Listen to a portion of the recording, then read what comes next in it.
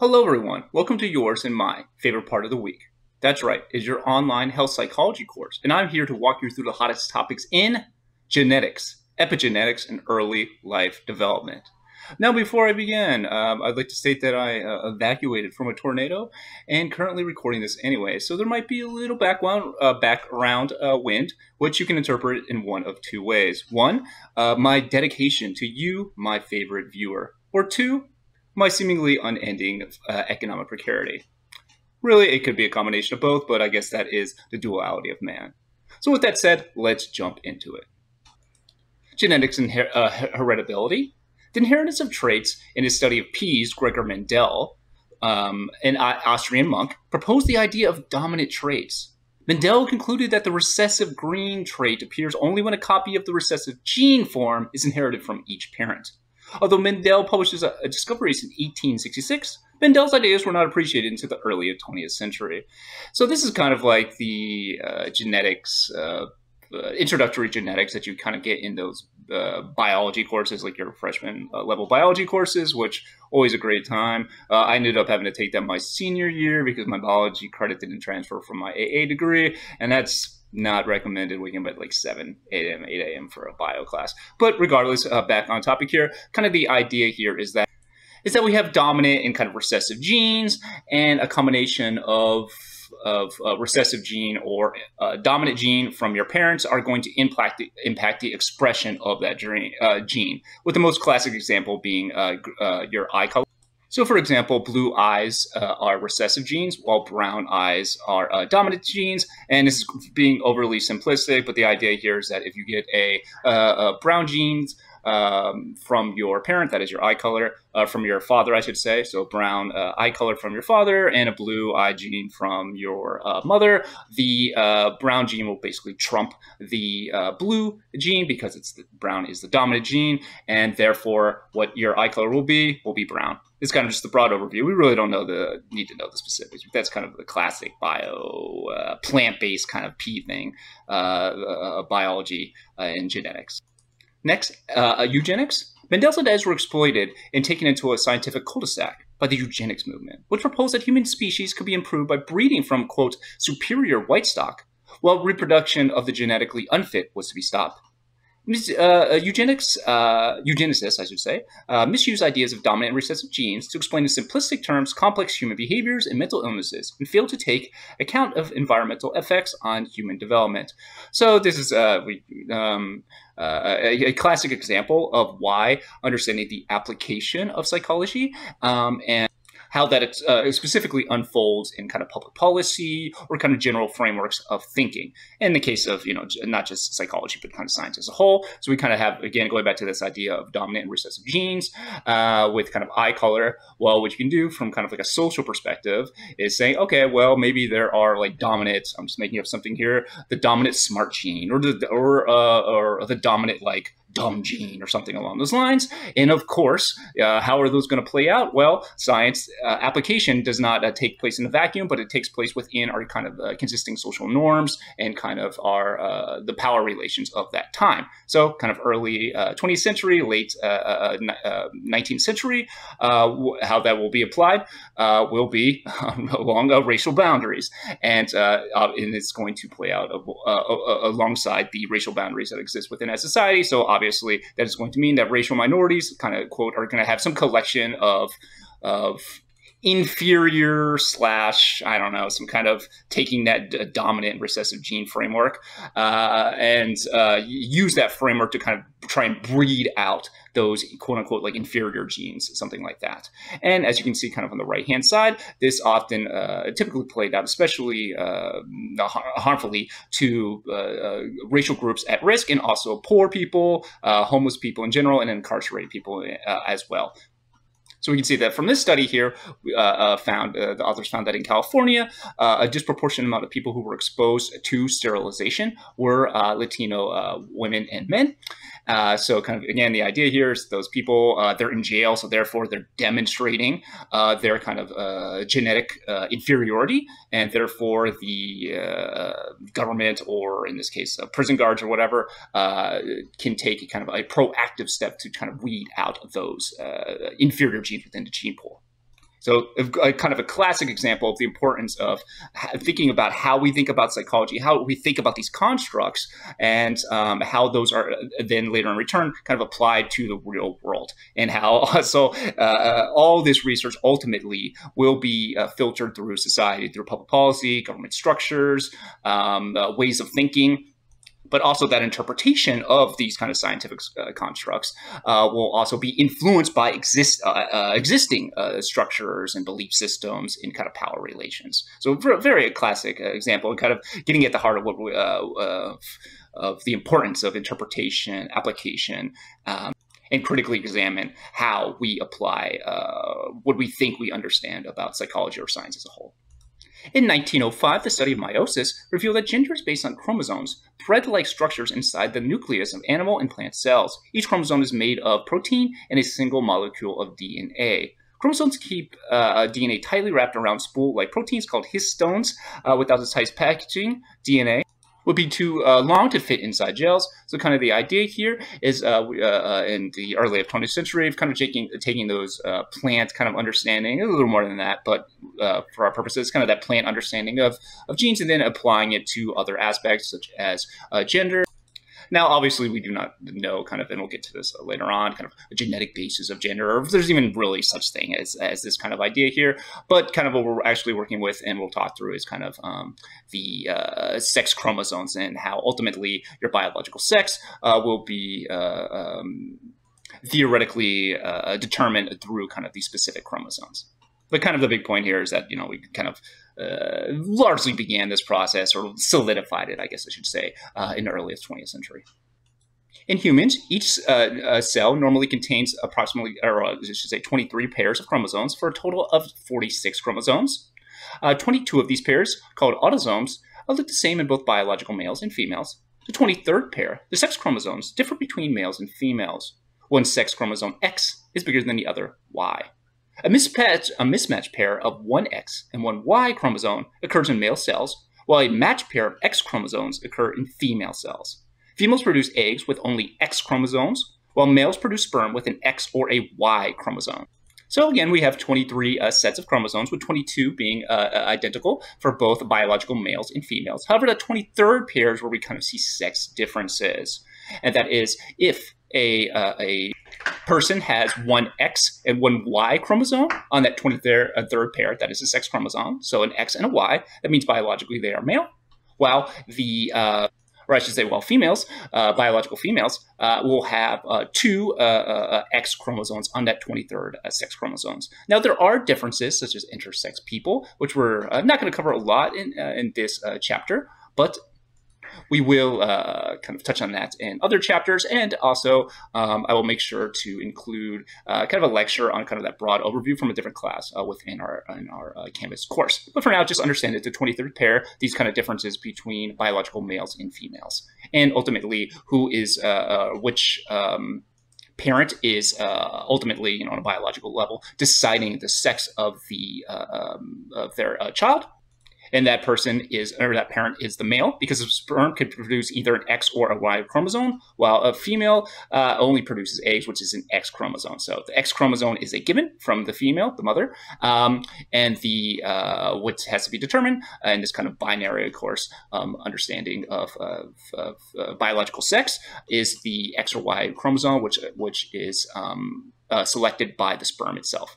So again, kind of takeaway here, the sperm, aka the father on a biological level, determining the biological sex of their child. Next, the human genome.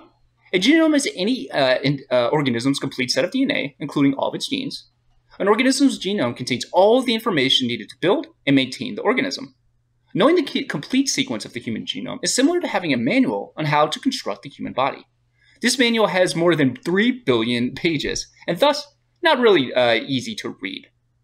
It was accompanied by much fanfare and hype as a, quote, landmark in science. The first draft of the human genome appeared on February 2nd, 2001. So basically, the overarching goal of this thing called the Human Genome Project, which we'll talk about momentarily, was to kind of map out humanity. So all of our cells, all of our kind of a DNA, and thus have this blueprint of humanity. And then theoretically, the idea is to identify at the time kind of specific genes that predict maybe certain personality traits, certain behaviors, health outcomes. Is there the cancer gene, something along that? Is there the alcoholism gene? And then maybe target those genes, or kind of like maybe some kind of this like personalized medicine was kind of like a big kind of a thing around this time. So ultimately kind of like revolutionizing science. Like we're going to get this genetic information, and then we're going to get to kind of the root issues, which is kind of like genes is kind of like the framework that this project was kind of working under. More or less, obviously, there's going to be some gradations on that, but that's kind of the assumption kind of built into this. And one big immediate challenge is that we have, it's kind of as stated, like reading a 3 billion page manual, basically trying to understand, as we talked about with kind of neural connections and our microbiome, kind of trying to understand and piece these different, these billions of pages and trying to interpret them, understand how they interact with each other, because it's not going to be straightforward. It's not going to be like a correlation situation, but very, very complex and dynamic, is at the very least incredibly challenging. So to fill in those gaps and build on what I just stated a little bit, the NIH, which is the National Institute of Health, National Human Genome Research Institute, is steering many research programs on the human genome. One objective is to identify any gene suspected of causing an inherited disease. More than 2,000 genetic tests enable patients and families to be informed about their genetic risk for disease and to help professionals diagnose disease. These scientific advances do not come without consequences for human liberty, privacy, and rights. For example, privacy and fairness in the use of genetic information, including the potential for genetic discrimination in education, employment, immigration, and insurance. There's a potential for a new, indelible type of stigmatization. So kind of idea, again, kind of the idea here was like to map all the genes and then compare people's genes and say like, oh, this person had developed multiple sclerosis. Let's compare their genes and then identify the gene that is the multiple sclerosis kind of gene. And thus you have all these kind of genetic tests and stuff like that. And ultimately what has happened is it's despite much of the fanfare, it has produced very, very, very, very limited results. And what has been found is not kind of universal consensus of how we interpret them. So this has led to kind of then kind of a revisionist argument that's like, all of this was, not going to say it was worthless, but was much overhyped and as actually not kind of the secret to unlocking human health outcomes. And there was basically this massive debate. You really don't need to know the specifics of this. People debating like, okay, why don't we have more of a preventative health approach wherein we target specific environmental stressors, environmental contexts like poverty or living in abusive relationships, minority rights, women's rights, whatever, like food programs like free student lunch or something like that, like for lower income children. And because we know that all those things are predictive of all kinds of hosts of negative health outcomes and kind of negative health behaviors. So why don't we just target that instead? And kind of what is the kind of point of this personalized healthcare, or like that's largely theoretical and would ultimately kind of be quite expensive, especially in a U.S. context where like healthcare struggles to provide even those who are insured kind of to fully insure somebody with an illness. Like for example, like my grandparents right now, my grandma just recently had like a stroke and she's like in a physical rehab place and she can only stay there for like 20 days or something like that, despite having Medicare. So even when you have insurance, you can't really get the optimum in general, the optimum like health treatment. So it's kind of like a three-pronged approach here of critique of like, one, why don't we target things that we know are known predictors of negative health outcomes or negative developmental outcomes as a whole.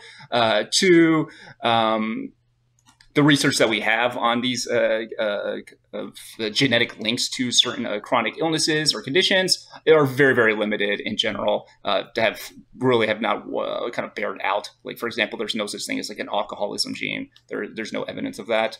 And then ultimately, how will this, even if there was a case where we can find these, how would that actually play out in a healthcare system, let alone in a United States healthcare system? And there's like a big kind of debate. If you're interested in this, I can link you kind of like a book of some ethicists of like debating this.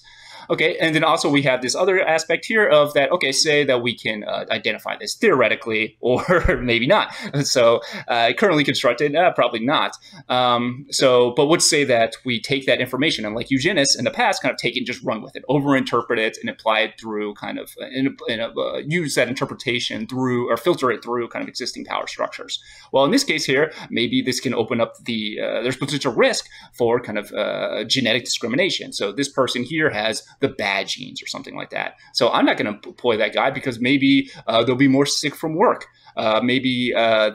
Which will increase my company's insurance premiums, something along those lines. Or maybe that person has the misbehave gene. Again, just making it up. There's no such thing. Therefore, that person's not going to be as hard as a worker. So regardless if it's real or not, there's kind of potential avenues by which that employers or governments can interpret kind of the human genome in ways that are destructive towards just regular people. And that's something to keep in mind, as kind of we continue on. It's always important to kind of keep these big ethical things in mind, not just kind of throw something out there because it can be quite catastrophic. It's a matter of life and death, as kind of we review with the eugenics history.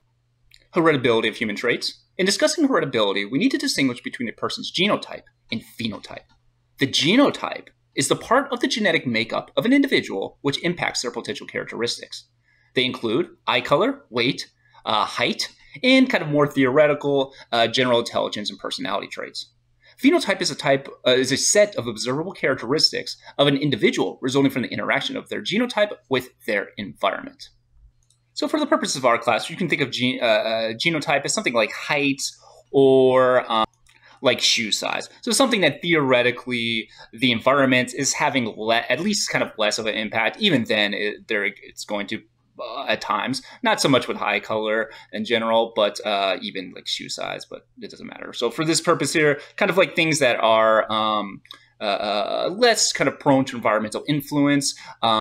Versus a phenotype, so kind of something you see that's as a result of a kind of interaction with your genotype, with your environment. So kind of the classic example, this is flamingos. Like they're actually like kind of like naturally white, but their diet increases like this pink shade of their body. So literally their lifestyle choices, aka what it is that they're eating, influences the shade of their color of the flamingo. Or even for humans, like obviously we have melanin that impacts the shade of our skin color. But however, you can spend more time outdoors or less time outdoors, which is going to impact kind of your shade of the color of your skin. So in that case, we have our environments and specifically our choices, aka to like go sunbathe or go to a tanning salon or something like that, and that changing our skin tone appearance.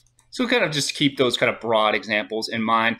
Some of these, like I have here, if you guys listen in the textbook, intelligence, personality traits, it's very much debated if this is like genotype, phenotype. For example, general intelligence, IQ test score is highly correlated with class and access kind of to resources, which obviously are going to be environmental factors. So, a little more dicey there. And this is going to be more of a theoretical argument, depending on your perspective on personality and general intelligence, or just intelligence as a whole. So we'll keep it kind of broad to like genotype being kind of like eye color versus phenotype, things that the environment would influence, aka your life choices, where you live, parenting, stuff like that. Heritability and twin studies. It's important to mention that these results from these studies are open to interpretation. An H-squared, that is heritability, estimate is the proportion of a trait variation among individuals that is a consequence of genetic factors. It is not the degree of genetic influence on that trait for any particular person. For example, if the heritability of a personality trait is 0.6, we cannot say that 60% of an individual's personality is inherited from his or her parents and 40% from the environment. In most circumstances, the proportion of genetic and environmental influences for any individual traits are not known. Also, high heritability does not equal high unchangeability. So kind of the idea here is for heritability studies, is to estimate how much of a behavior is from quote unquote the environment and how much is from quote unquote genes. The kind of the stringentness of kind of that dichotomy is open to debate, but that's kind of the general idea here. And you get this like proportion. So you'll get something like, I'll just make up something, extroversion is 0.6 heritable. Okay. And most people kind of, or a lot of people, I should say, interpret that as, therefore, your individual extroversion is 60% from your quote unquote genes. However, theoretically, kind of the argument of that, or that interpretation, one interpretation, or how kind of the standard interpretation of it, without getting into kind of the big debate of this, is that that 60% number means that across the population, 60% of extroversion is heritable. It is from some combination of genes. But that does not mean within a specific person that 60% of, again, their extroversion is related to genes. So basically the distinction is between the kind of global population theoretical rate or proportion of a gene being heritable and the versus an individual's rate of heritability. And those two things can differ because the population one is a theoretical average, while the people will fall above or below that average. Also, it's important to keep in mind that heritability does not equal unchangeability.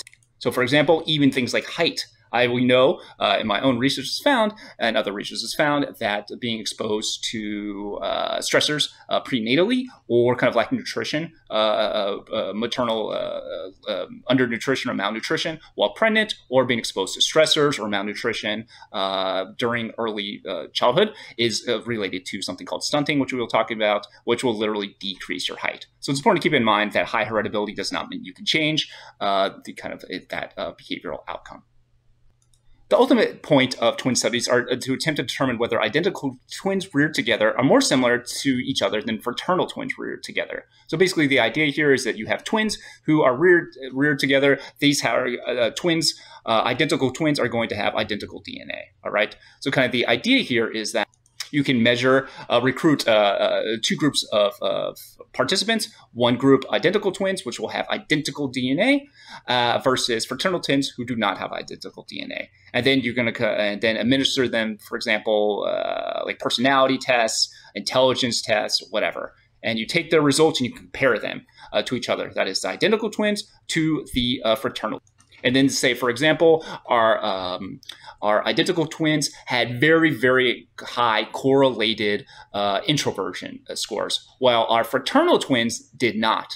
This theoretically tells us that the introversion is highly heritable. It's highly determined by quote unquote genes, because the identical twins who share, again, 100% of their DNA have very, very similar introversion scores, while fraternal twins, again, theoretically, this is a made up example, do not. So it's kind of comparing identical twins to fraternal twins, comparing their behavioral, their health differences, and then drawing conclusions about heritability from those results. Now, there's a whole host of critiques into this, which we could spend all day on, but some of them include identical twins could be more psychologically similar because they share prenatal environments. Some scholars argue the prenatal environment is the most important predictor of future developmental outcomes. So kind of the idea here is that the identical twins, although theoretically, or I should say, are 100% genetically the same. However, they also still shared a specific prenatal shared environment. So therefore, although they are genetically the same from conception, they also shared the same prenatal environment from conception, thus trying to disentangle that shared uterine environment from their quote-unquote or their 100% similar genes is quite difficult. So kind of trying to unpack prenatal environment from identical DNA, it's theoretically not possible. Some other scholars would argue that. Because from literally conception, these children have always had shared environments. Thus, you can never really separate. Like foundationally, they have shared environments. So therefore, maybe their shared environment may be driving some of that high correlation between our hypothetical introversion example. Also, it does not account for any environmental impact, intergenerational life history, or genetic expression, or the genome. So basically, the longer argument here is that maybe there's some kind of intergenerational effects that are going to be expressed within these identical twins, again, which may be driving their similarities. Often, as well, identical twins are often treated similarly versus maybe fraternal twins who are a boy and a girl, and thus maybe treated slightly differently. So again, kind of the idea here is that the treatment differences from very early on or from like day one of birth may be contributing to some of these similarities of outcomes in identical twins. Heritability technically says little or nothing about how malleable, alterable a trait is, and heritability is not a fixed number. If range of environmental influences on a trait within a population are reduced, the heritability of that trait will increase because more of the differences in that trait will be due to genetic factors. And all this argument basically is saying that all heritability is the proportion between theoretically genes and the environment. And thus, if you have you live in a context where everybody has very similar environmental circumstances, that would kind of increase the proportion of heritability from genes because the environment is held constant. So you basically have two silos, or I should say a single silo, and you can imagine two liquids, one being your genes, probably say the genotype, and two, your environment. And you can imagine pulling out some of that water, that's the environment water, and then thus kind of that silo, the proportion of that silo being genotype is now higher because you literally remove parts of the environment from that proportion of that theoretical silo. So ultimately, kind of the point is the extent to which the proportion is of a heritable trait is attributed to genes can differ. And also you can imagine, for example, two kind of plants, and say I water the plants like identical every single day. All right, and then we can compare differences in how well the plant emerges. Is it strong? Is it producing fruit? Whatever. But then say I run that same experiment. And then this time I give one plant way more nutrients, way more sunlight, proper water supply, whatever, better soil, versus the other plant I don't. And then I compare the outcomes. Okay, well now I've introduced all these different environmental factors, which would then impact the heritability score. In the former, wherein I'm treating those plants identical, they would have theoretically a higher genetic score because our environmental input is limited or basically the same. Versus the other set wherein one plant is getting like all this extra nutrition, soil, water, whatever, and the other is kind of just getting standard care or maybe neglected. Now we have much more environmental variability. We have a lot more flexibility within the environment. And therefore, that's going to impact that proportion of heritability, like mathematically speaking.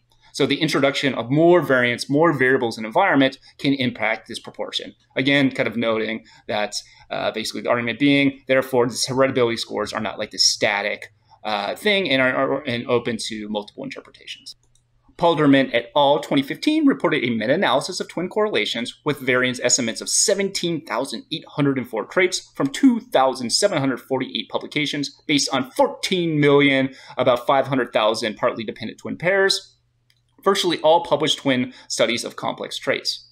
What he found, or what they found, was across all traits reported, heritability was 49%, indicating an almost exactly equal contribution of genes in the environment. The relative proportion of influence differ from 50-50 for specific functions and characteristics. The largest heritability estimates were for traits in such things such as eyes, followed by ears, nose, and throat, skin, and a kind of skeletal system. So again, kind of just like physical traits, your eye color, again, your nose, kind of facial structure, stuff like that, were found to be the most heritable.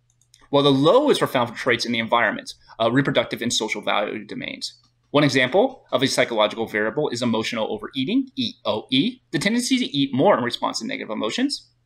Harrell et al. 2017 examined the relative genetic and environmental influence on EOE in toddlerhood and early childhood in 2,400 British twins born in 2007. Genetic influences on EOE were found to be minimal, while shared environmental influence explained most of the variance. EOE is, quote, moderately stable from 16 months to 5 years, and continuing environmental factors shared by twin pairs at both ages explain longitudinal association. Nature may be more important for structural and anatomical differences, while nurture has greater influence on psychological and social differences. So in this case here, we're going back to that meta-analysis. We found that, again, kind of physical traits, eye color, most likely or had kind of higher rates of theoretical heritability. So it's a kind of the classic, like, oh, you look just like your grandma or something like that. So it's kind of theoretically more kind of genotype based. While the lowest heritability estimates were traits such as social value domains, reproductive, and kind of just environmental traits like as a whole. So kind of as stated here, or I should say maybe something like, I don't know, how much time you're studying in college. How much are you paying attention right now? Something like that. So kind of these like socially based, kind of like in the real, quote unquote real world, but it's kind of in your social world, things, social values. I don't know, maybe something like voting behavior. There's not like the X, whatever, some gene that predicts exactly how you're going to vote, something like that. Those had the theoretical lowest heritability estimates. Or I shouldn't say theoretically, but within that meta-analysis. And then we had another example here, this emotional overeating.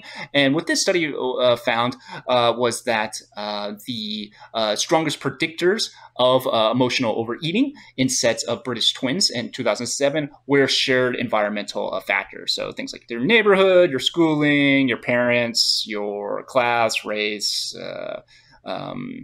etc. So it's just ultimately shared environmental factors were the most significant predictors of emotional overeating. And then we kind of have this theoretical argument from our authors who argued that nature could be more important for structural and anatomical difference versus nurture maybe being more important for psychological and social differences. This is also kind of debated.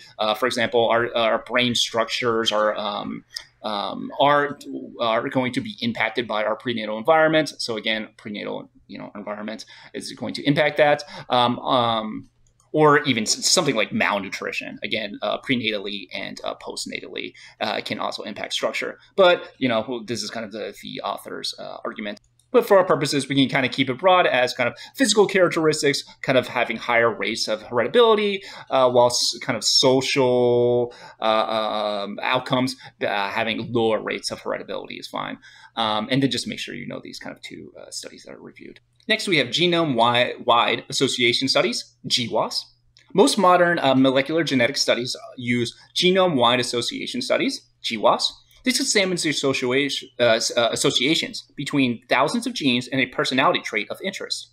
So kind of the idea of GWAS, and I worked in kind of a GWAS-oriented lab. We did many things, but the GWAS is ultimately like you collect someone's DNA and just and then upload it to some program, and you have like all their kind of DNA on whatever in this like big database. All right, so I collect someone's DNA, and then I also administer to them a personality trait, something like that. So just think Big Five or whatever, something like that. So how openness to experience are you? How extroverted you are? Something like that.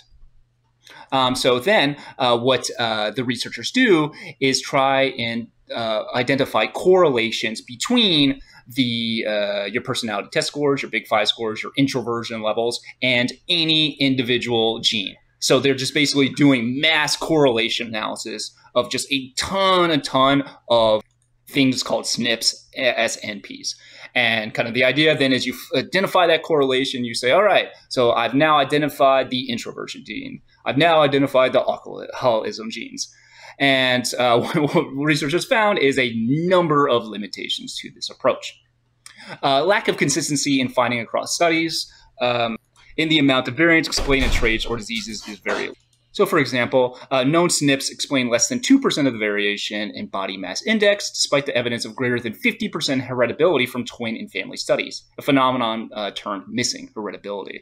The missing heritability problem states that genetic variants in the genome-wide association studies cannot completely explain the heritability of complex traits.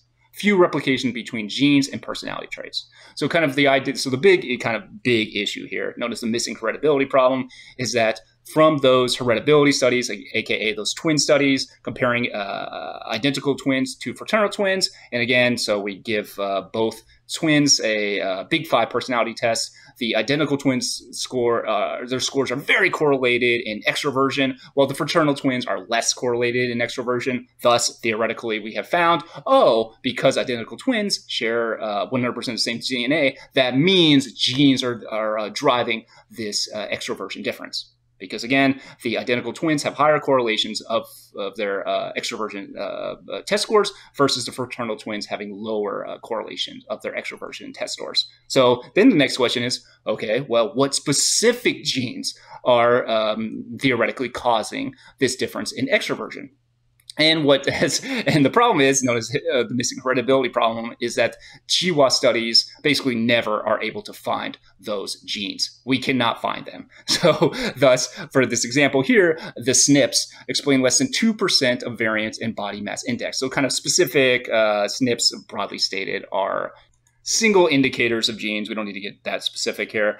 Thus, we should be able, by using that correlation, providing the big five tests, something that measures extroversion, and then looking for associations between that test and specific SNPs, specific kind of DNA strands, we should be able to find them. Again, we can't. The SNPs we have found, for example, in body mass index only explain 2% of the variation in body mass index. So basically that you want to shoot for 100% of explaining or body mass index, or at least 50%, because that's what other heritability, those twins in family studies, identical twin studies, suggest. And again, the problem is we don't find it. So then the question is like, okay, are the heritability studies, these identical twin studies, are there some severe limitations that we're misinterpreting heritability studies? Possible. Is it also possible that there is basically no single gene that is going to predict these highly complex social outcomes or health outcomes? Also very much possible. Is it more some kind of combination of genetic networks, which is actually where a lot of research is moving towards, instead of individual genes, but kind of like networks, kind of like our brain, networks of genes maybe working together. But ultimately, this is kind of a problem. And this, bringing it back around to the human genome problem, human genome program or project, then the question is like, okay, well, can we find, is it even possible to find kind of like the cancer gene, which we really haven't been able to find despite like billions of dollars looking for this thing? Or is it even possible? Or is it not gene-based? And instead, going back to that earlier argument, we should be kind of taking more of a preventive health approach to identify like toxins in the environment, like that are predictive, at least in animal models, of cancerous cells emerging, such as like, I don't know, those plastics or pollution or discrimination from like healthcare checks or something like that. Those kind of things that instead we should even targeting, because this is kind of more or less, depending on the specific outcome, a kind of a fool's errand is the argument. So that's kind of like one of the big debates right now. Epigenetics. Epigenetics is a study of heritable changes caused by mechanisms other than changes in the underlying DNA sequence. The epigenetic inheritance system has been described as, quote, a soft inheritance in comparison to genetics, which is, quote, a hard inheritance. Continuing on, the inheritance of traits in genetics occurs as a result of rare genetic mutations, which involve DNA mutation, but selection is slow in making adaptations to the environment, to the constantly changing environment. While soft inheritance system of genetics, on the other hand, is able to adapt to fluctuations in the environments, such as changes in nutrition, stress, and toxins. So basically, our theoretical framework here is that there are changes that occurs to DNA, such as like mutation, but this often takes like centuries, if not longer, or a long period of time. However, humans, one of the features of them, as we've already talked about, is adaptations. Okay, so kind of matching our biology to the environment that we live in to theoretically prepare ourselves on a biological level to kind of deal with that environment. Now, our environments can be quite negative at times, and thus kind of our adaptations can be negative as well, because adaptation, again, does not necessarily mean good. It just is, at least on a biological level. So ultimately, the idea is for epigenetics is our environment impacting our genetic expression, allowing for kind of more flexible, adaptive, quick adaptations. So we are more optimally prepared to kind of behaviorally and biologically perform or behave within our environment. Epigenetics at cellular level produces cell differentiation by determining the functional types of cells, such as the hepatocytes in the liver, neurons in the brain, or skin cells, as well as influencing whether or not they become cancerous. Within the central nervous system, epigenetics are involved in various neurodegenerative disorders and physiological responses such as Alzheimer's disease, depression, schizophrenia, multiple sclerosis, and stress. Epigenetic changes include DNA methylation and histone modification, both of which regulate gene expression without altering the linear sequence of the DNA. So what we're getting at here is that epigenetics are not changing the underlying structure of the DNA, but changing the expression of the DNA. So kind of modifications through something called methylation, which you don't need to know for this, the kind of the specifics on how that goes about. But ultimately what we're doing here is that on the biological level, adaptations to our environment through kind of these DNA methylation, which in return is kind of associated with specific behavioral and health outcomes. And what DNA methylation does is adds a methyl group to the DNA molecule, which can change the activity of a DNA segment without changing the sequence. DNA methylation typically acts to repress or switch off gene transcription. Essentially, DNA methylation is a switch which switches genes in the genotype on or off to produce the phenotype, the human being we actually become, rather than the one determined by a random mix of parental genes. The questions remain, such as over-interpretation of results from a ground of prenatal epigenetics than intergenerational. So what you can think about for epigenetics is like a light switch, all right? So certain environmental factors activating particular genes in our environment, thus our phenotype. What it is that we see, our behaviors, all right? So we have this underlying genotype, but our environment literally activating or deactivating sets specific genes, which in return will impact health behaviors or health-related outcomes. So just making up something, say I am fetus me, and then I am born, all right? And say I am born at risk of developing depression.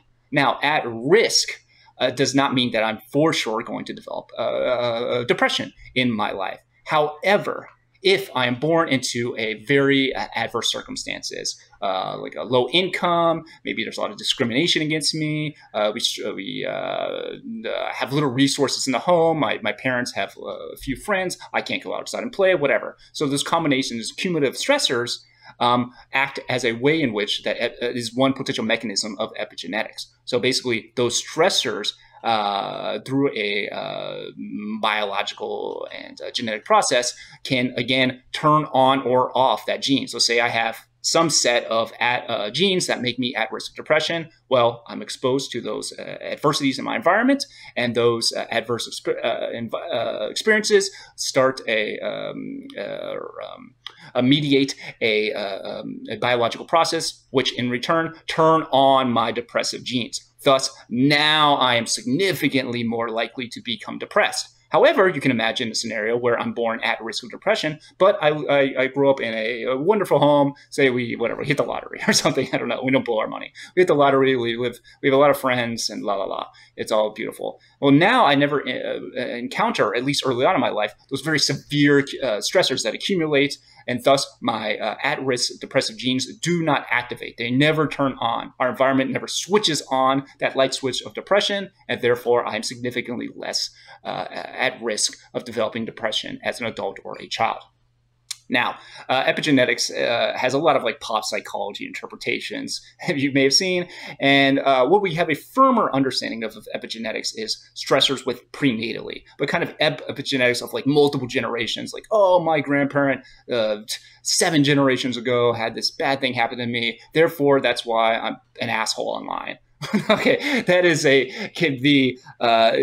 many people argue, or scholars argue, is a massive over interpretations of results because it's very difficult to disentangle, for example, like your parents retelling you those stories of stressors that they experience, which in return may influence your outcomes because you're being told about those things or whatever, or your parents are themselves very stressed out and thus maybe parent you a little bit different that make you at greater risk of certain negative developmental outcomes. So it's kind of trying to tease apart like, oh, this thing happened to my family 10 generations ago, therefore the genetics, specifically the genetics is why, or my epigenetics is specifically why I am behaving this way, is not really has a firm ground to stand on. It's much more debated versus prenatal stress, that the epigenetics during prenatal periods of stress or a prenatal period, specifically like stress or something like that, malnutrition, much more firmer ground. And those prenatal stressors kind of activating particular genes would put you at greater risk of negative health outcomes. Which brings us to the fetal origins hypothesis. This is from Barker, which is the fetal origins hypothesis, is also referred to as the fetal programming hypothesis, depending on who you're talking to. He proposed that the environment in utero can alter the development of the fetus with a permanent effect on health, biological, and psychological outcomes. Undernutrition in utero and during infancy permanently changes the body structure, physiological metabolism, increasing risk of coronary heart disease and stroke in adult life, for example. One potential mechanism is stress via the HPA axis. So this is a very influential theory or hypothesis in my research. Again, kind of the idea here is that Parker argues that these uterine environments, these prenatal environments, are highly predictive. In his case, he believes are like the principal determining factor of later behavior and later health outcomes. Because during prenatally, you're literally developing like your neural infrastructure, your physical infrastructure, and thus kind of being exposed to stressors, which may impede or kind of in some way negatively impact those structure of your underlying brain development or your like organ development. It's going to impact you negatively in the future. And again, one mechanism proposed of this is the HPA axis, which is the hypothalamic pituitary adrenal gland axis. Again, you don't know this right now, but kind of the idea, this is just one mechanism that you may have heard of cortisol impacting, or too much cortisol negatively impacting organ development or kind of your brain infrastructure, or slowing down neuromyelination, and thus maybe decreasing your ability, or at least your initial ability to perform complex tasks, or maybe related to negative health outcomes. So let's walk through the theoretical interpretation of the fetal programming hypothesis a little more. A healthy prenatal environment enables the mother to impart a rich, quote, maternal forecast of her developing fetus, predicting a healthy post-birth environment where resources will be plentiful and negative exposures are expected to be minimal. Relatively adverse prenatal environments may result in a poor maternal forecast for her developing fetus, a so-called, quote, thrifty phenotype that becomes a small, low-weight baby, preparing the child to survive in a poor post-birth environment. Maternal forecasts that inaccurately predict the post-birth environment are hypothesized to increase risk of ill health over the child's later life. For example, an increased risk for metabolic diseases and decreased cognitive functioning in offspring that had received a poor maternal environment but were born into the rich environment. So kind of the idea here of the prenatal environment is to kind of predict on a biological level the environment that the child will eventually inhabit. So you can imagine low birth weight being the result of a high levels of stress, like prenatal stress or low nutrition, which is basically signaling to the fetus on like a biological level, like genetically, that, oh, the environment you're entering is like, there's going to be little food, it's going to be tough. So here's what we're going to do. We're going to make you like really small, and you just have to survive. So the point is basically to survive. So then you're born low birth weight, which is then a risk factor for early child mortality and kind of negative developmental outcomes. But ultimately, the child survived, and again, they adapted to their environment based on this this maternal forecast on a kind of a biological level for the fetus. And you can also imagine like this mismatch situation where on a biological level, this maternal forecast is like, okay, you're going to enter an environment with very little food. It's going to be a lot of hardship, whatever. And then the child is born, and now all of a sudden they're eating very high sugar food, very high fat foods. And the child on a metabolic level, because of that prenatal programming, has less ability to kind of digest those foods or process those food, because the child literally on a biological level is not expecting that rich of calorie density or kind of fat or levels of sodium or whatever in their environment. But, in the real world that we live in, that those kind of less nutrient dense, but often like high calorie, high sodium, a lot of sugar, those foods are more likely to be eaten by poor people because they are cheaper, right? So you have like this fundamental mismatch, which in return may put the child even at greater risk of developing something like diabetes or something like that, because the child is less able to kind of, or less biologically prepared to kind of deal with those specific nutrients in their environment. Also, you have to keep in mind that when a child is born low birth weight, you have to be careful not to like make the child like gain all their weight back very quickly, because again, their body is not like prepared to kind of properly digest or like intake that kind of unexpected amount of food, and thus the child again will be at risk for obesity or diabetes or something like that. So kind of like getting a kind of like, it's called catch-up growth. You know this. You have to be kind of very, very careful, because you can kind of like overshoot it, make a child grow too fast, and their body is literally not prepared on a biological level to deal with that. But ultimately, this gets back to the argument that early life human beings and fetuses are, quote, plastic and able to adapt to their environment. So think of hot plastic, how you can mold it. That is kind of like what our environment is doing. So we have this structure, we're not going to be born like a bird or something like that, or a giraffe. We have like that structure, but still it's moldable by our environment, like hot plastic. The development of sweat genes provides a simple example of this. All humans are have similar numbers of sweat glands at birth, but none of them function. In the first 3 years after birth, a proportion of the glands become functional depending on the temperature to which the child is exposed. The hotter the conditions, the greater the number of sweat glands that are programmed to function.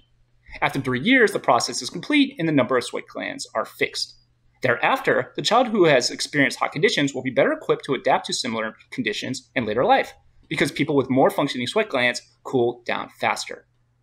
This is the essence of developmental plasticity, a critical period when a system is plastic or more plastic and sensitive to the environment, followed by a loss of plasticity and a fixed functional capacity. For most organs and systems, the critical period occurs in utero, is the argument by Barker.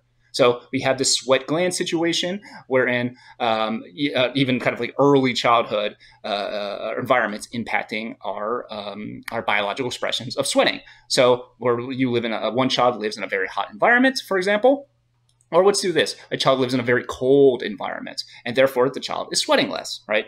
So then during that, it's your environment shaping that biological expression, in this case, how much you're sweating, the functioning of your sweat glands. But then imagine the kid at like, 8 years old, moves to Florida, and now it's very hot.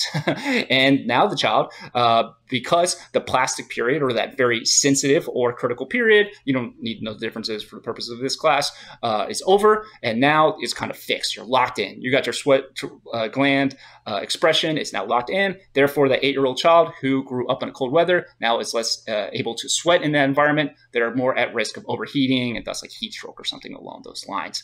But ultimately, that is kind of the foundational argument of Barker, this developmental plasticity, which is universally agreed upon. He's just basically arguing that uteral is kind of the most important stage or period of plasticity. Malnutrition during fetal life and infancy has been linked to development of a number of conditions: coronary heart disease, for example, stroke, type 2 diabetes, and certain cancers. All of these conditions can originate through the developmental plasticity process of fetal life. Developmental plasticity has been described as a phenomenon by which one genotype can give rise to a range of different physiological or morphological states in response to different environmental conditions during development. So the idea here is that even if a person has the same genotype, identical twins, or very similar genes or something like that, the idea here is that those genes can ultimately be expressed in multiple ways. Those are not like X gene equals Y behavior, X gene, for example, but rather due to kind of this plasticity situation, those genes can be expressed in multiple ways. And epigenetics, again, being based on our environments. So that customization of genetic expression due to our environments. And we see this, again, we have already talked about with neuroplasticity, where in our brain, our myelination being shaped, being influenced by our environmental conditions. So from like a neurological level and a biological level and a genetic level, our environment's impacting how we behaviorally express our genes. So in our case, maybe health-related behaviors.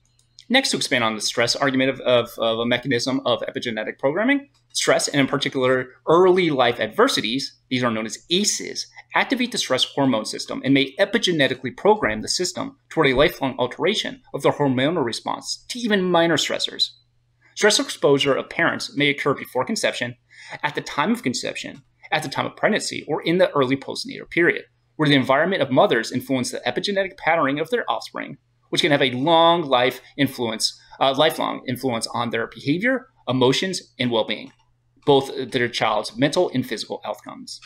Children of mothers who are exposed to poverty, hunger, poor diets, smoking, stress, war, or violence prenatally are prone to epigenetic influences on their offspring's later well-being.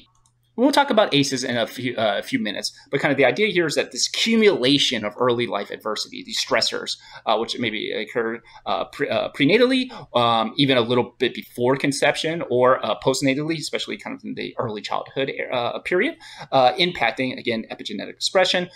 So, for example, you can think of a mother, a child who's kind of newborn, the first 3 years of her life, their mother is like homeless. There's just a lot of adversity, just a lot of stressors within the environment. Well, those stressors can impact their child through, for example, stress expression. So you can imagine a child who's exposed to a lot of stressors, a lot of from that they experience, but also through their parents, or maybe their single mother, something like along those lines, who is also maybe very stress reactive due to just a hardship life of being homeless and all the things that led up to being homeless. So that child, in return, that stress from their mothers, who's obviously stressed out from being homeless, and the stress that they're experiencing, the child that is, impacting the programming of their stress response system. So at a hormone level. So maybe those children who are exposed to a lot of stressors very early on are more likely to have overreactive stress responses in the future, which in return, overreactive stress responses are kind of associated with negative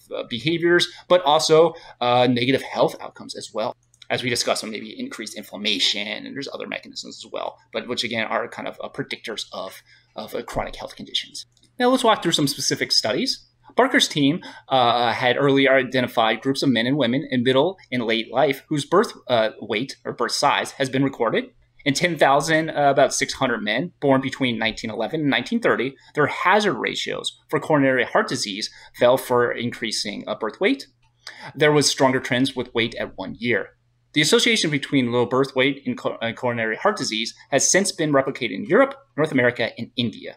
So basically what this Barker found was that children who were born low birth weight or kind of small for their size, maybe height as well, is predictive of later coronary heart disease. That's what that hazard ratio is. Basically just the likelihood, the risk. It's a measurement of risk of developing coronary heart disease. So again, we kind of this idea, this fetal origins hypothesis, because birth weight is, is determined prenatally. So again, kind of evidence of this fetal origins hypothesis. Now, interesting though, however, the correlation between weight and coronary heart disease was higher at 1 year. So again, demonstrating that postnatal environments still mattering, and kind of the epigenetic processes that predict later chronic health conditions still occurring in early childhood. As we'll outline a few studies here, beginning with Hurricane Katrina in August 2005, which was a massive hurricane that impacted New Orleans. And what these researchers found and measured was severe hurricane experience, that is, your house being flooded or damage to the house, and lower birth weight compared to other New Orleans residents, and worry about future hurricane in the region was associated with smaller birth length. So what these researchers did was measure the direct experience of mothers who were impacted by the hurricane. So their house was damaged, their house was flooded, something along those lines, and some more kind of subjective measurements of stress. So worrying about a future hurricane. And what these researchers found was that mothers who worried about future hurricanes and or experienced severe hurricane damage, such as a house being flooded, were more likely than mothers who were not exposed to severe hurricane experience or not worried about their future hurricane. Those mothers, more stressed, were more likely to give birth to children with smaller birth lengths, aka reduced heights. So again, kind of evidence of a fetal origins hypothesis, because we also have research suggests that being born with smaller birth height is predictive of chronic illnesses as an adult. We also have the ice storms in Quebec, Canada in January 1998. This is kind of like a very classic study. Power outages, which range from a few hours to as long as 6 weeks for 3 million people living in Quebec. Security forces went door to door to rescue isolated individuals in danger from cold and hypothermia, asphyxiation from unconventional heating devices, and fire due to blocked chimneys. And mothers who experienced the ice storm were more likely to give birth to low birth weight children as compared to mothers who gave birth a year later. So you basically can compare birth outcomes a year in advance, a year later, something like that. And again, evidence of fetal origins, fetal programming. And then finally, Haitian immigrants fleeing political instability from 1981 to 2006 in Canada. Those mothers who fled during that about 25-year period were more likely, that is 2.8 times more likely, to give birth to low birth weight children compared to other Canadian mothers, so non-Haitian Canadian mothers. So again, evidence of, in this case here, political stressor increasing the risk of giving birth to a low birth weight child, which again, low birth weight associated with numerous negative health outcomes, especially in the global south or third world or non-Western countries, however you want to phrase it. Early life development. Early environmental experiences can have lasting impacts on a child's later success in school and life more generally. Adverse living circumstances negatively impact a child's development in the first 24 to 36 months of life. And the greater the degree of adversity, the greater the odds of developmental delay. So, kind of just broadly stated, early life development matters, and basically the degree to which that you experience adversity matters. So, the more adversity you experience, the greater risk you are. And this is kind of known as the dose-response effect. So, you can think of it like medicine. The more medicine you take, the better you'll be, / maybe eventually you'll die, but whatever, if you take too much. But basically the idea here is the more exposure, the greater the risks there are. And basically, depending on the study, there's basically a limit on how many stressors you have to experience before you're at risk. So it's not like, oh, I experienced one stressor, I'm doomed. But there's like a limit. And once you hit that limit, then you're at a much greater risk. And then as you go up that ladder of more stressors, then you're at greater and greater risk. Expanding on this idea of adverse early life stressors, poverty, caregiver mental illness that's untreated, child malnutrition, single parenthood, and low maternal education, which can collectively have a cumulative effect on a developing child.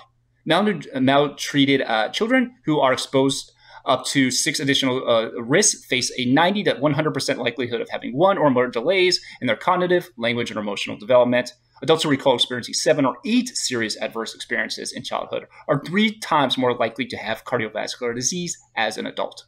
So this is what we already talked about here, this idea of stress as cumulative impact. And once you're hitting a certain level of stressors, that's when the real risks kind of really kick in.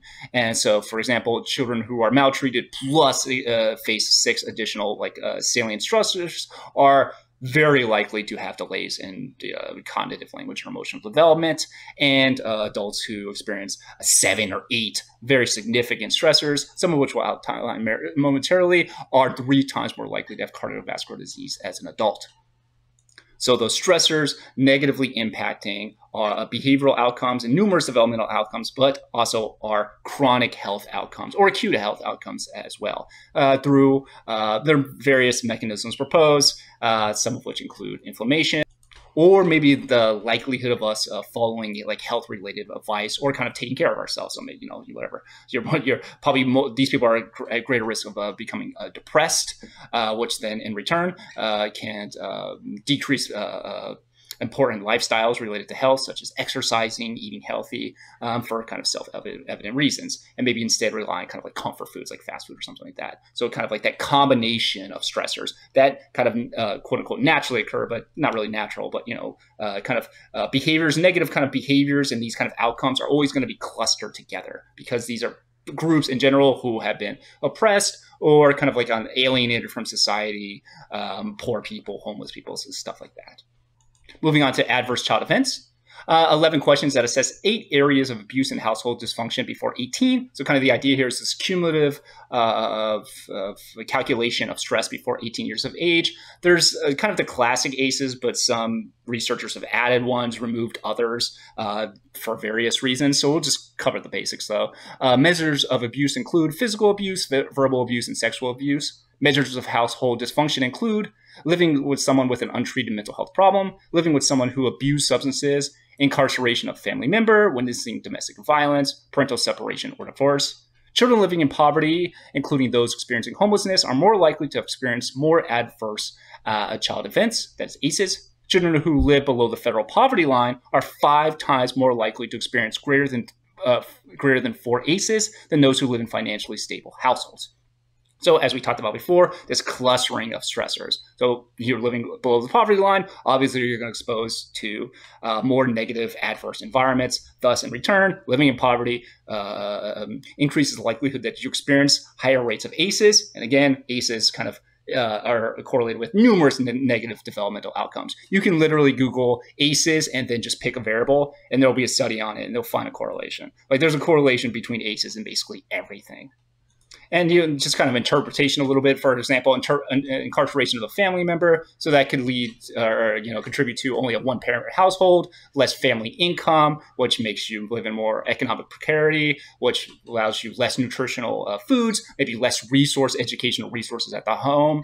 You're probably more likely to go to schools with more resources. You're more likely to be around peers who are going to also have high levels of ACEs. You can see how kind of one of these factors are going to be linked to all kinds of other environmental and social relationships and social environments that in return will collectively predict negative developmental outcomes. And prenatally, as you can see on the right-hand side, one study that I want to point out is that ACEs were also associated with higher levels of alcohol use during pregnancy. So yes, alcohol use, a predictor of negative health outcomes in a child, such as fetal alcohol syndrome, but you can see ACEs predicting it. So kind of thinking it through here, again, these people are probably more likely to be low income, be poor, be dispossessed from society, have lower social support, lower economic support. Thus, again, it's like, oh man, I'm so stressed out. What can I do? I really don't want to drink this, but I'm going to lose my mind. I'm going to drink to try and self-medicate, which in return can negatively impact their fetus. Maybe the mother then feels guilty, they parent poorly, and etc. So you get this kind of cascading effect. Also, you need to know this. This is also known as the developmental trajectory of a person. Basically, you're on a pathway, and you're more likely to behave a certain way once you're kind of on that pathway. Parental support. Parental programming, programs, as you say, increase scores on measures of psychosocial, motor, and child cognitive development. Parenting programs that combine nutrition and stimulation has been effective in improving child cognitive and language development outcomes. So for at-risk parents, for example, it's kind of what they're getting at here is providing parental supports.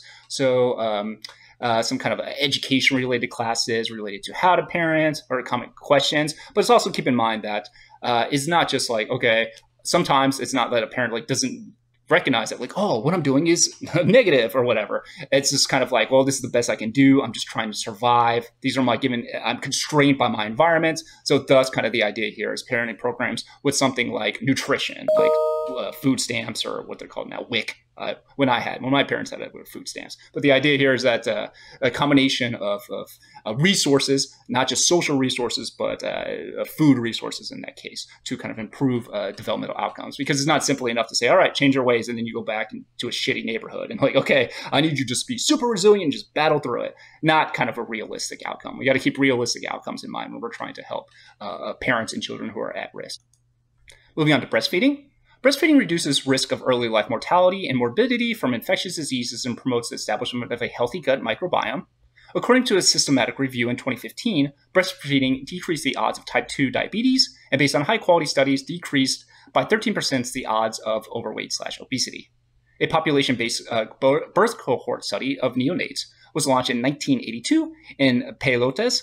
The researchers found that the durations of total breastfeeding and predominant breastfeeding, that is, breastfeeding is the main form of nutrition with some other foods, was positively associated with IQ test scores, educational attainment, and income. So kind of the idea here, as we talked about before, breastfeeding allows for children to acquire some of their mother's acquired immunity from vaccines, for example, but also kind of physical touch. But also, you can do this through mothers who are more likely to breastfeed, are more likely to have kind of stable environments. So kind of breastfeeding is going to be kind of correlated with environments that are kind of more stable as well. Because again, parents are going to be kind of less stressed out. They're going to have more time to breastfeed. They'll probably be more confident with themselves. they'll be better educated and stuff like that. So again, yes, breastfeeding connected to these positive health outcomes. But then the question is like, how do we create conditions? How do we design programs, public policies that increase the likelihood of parents understanding and having kind of the energy to act on what they already know, that breastfeeding is an important predictor of positive health outcomes in their children. Micronutrients in child feeding. Malnutrition remains a serious challenge, especially in underdeveloped countries. New estimates based on proxy measures of stunting and poverty indicate that 250 million children, that is about 43%, younger than 5 years in low-income and middle-income countries are at risk of not reaching their developmental potential. Urgent needs to increase multi-sectoral coverage of quality programming that incorporates health, nutrition, security, safety, responsive caregiving, and early learning. Equitable early childhood policies and programs are crucial for meeting the sustainable developmental goals and for children to develop the intellectual skills, creativity, and well-being required to become healthy and productive adults. Stunting and severe acute malnutrition, known as wasting, are often associated with concomitant micronutrient deficiencies, multiple micronutrient supplementation in children at risk of deficiencies improves academic performance among children 5 to 16 years of age. So stunting is especially kind of a major risk factor, especially in middle and low income countries, aka countries that are typically been formerly colonized in kind of the global south. And kind of why that's important is because stunting, again, is related to a whole host of acute and negative and chronic negative health outcomes, such as early childhood death or various cardiovascular disease, diabetes, shorter lifespan, just kind of overall. Again, and this is going to be wrapped up in numerous environmental stressors. Thus, kind of the argument being that we need kind of a comprehensive approach here that includes greater healthcare, nutrition, safety, all these things. There's not just kind of this one little thing like, oh, if I just create a YouTube video that tell people who living on $1 a day to take care of their child more, like that'll fix it. No, we need kind of like this is why it's going to automatically kind of include like public policy and these kind of things.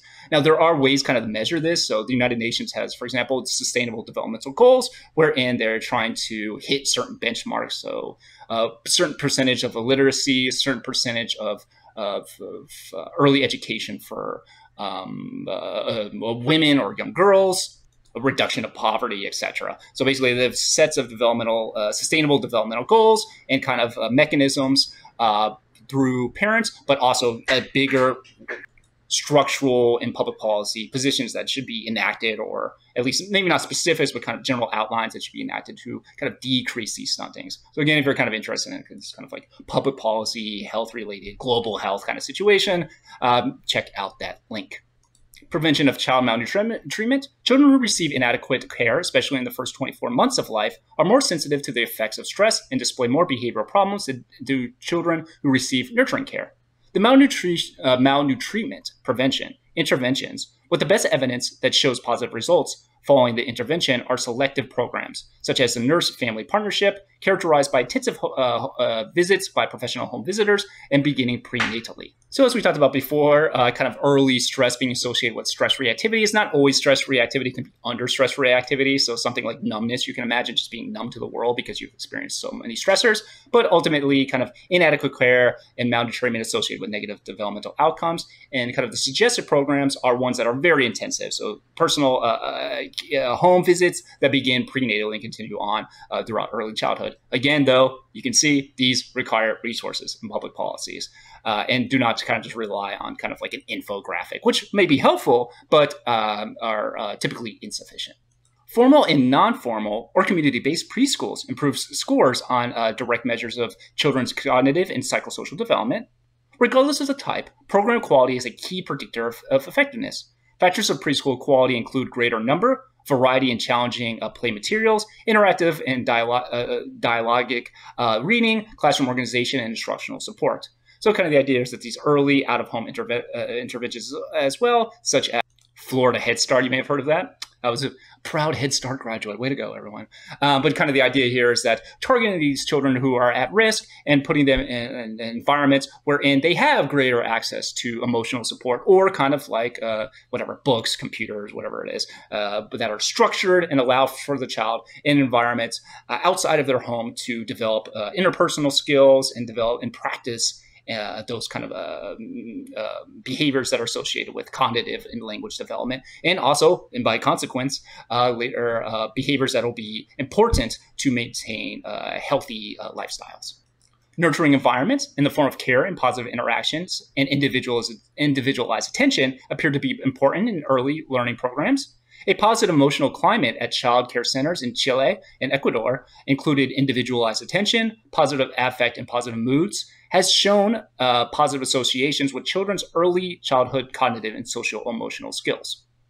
So kind of the idea here of these programs in Chile and Ecuador was to identify at-risk children and put them in kind of a more nurturing, caring environment, like a pre-K or whatever, like a school or something like that, and creating kind of a positive emotional climate for the child, which was later correlated with child's cognitive development and social-emotional skills.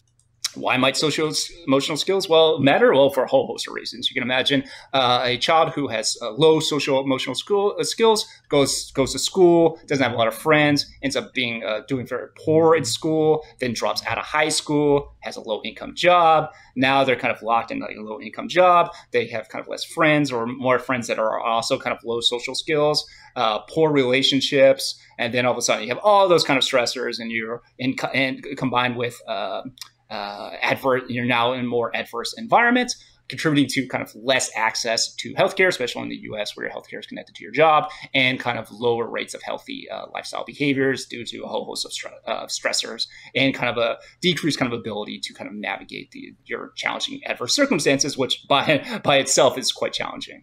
But we will leave it there. Thank you so much for listening, everyone, and I hope you have a great week. Bye.